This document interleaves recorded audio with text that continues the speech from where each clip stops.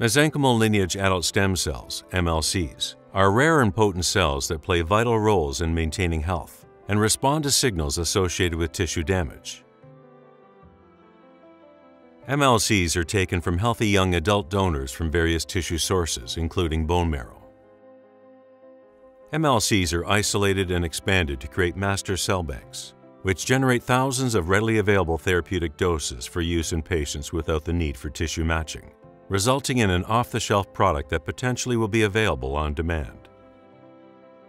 Each product is packaged into vials, frozen and then transported to medical facilities for potential use in patients in clinical trials worldwide. Mesoblast is targeting a broad range of diseases with high unmet medical needs, including advanced heart failure, chronic low back pain due to disc degeneration, and inflammatory diseases such as rheumatoid arthritis.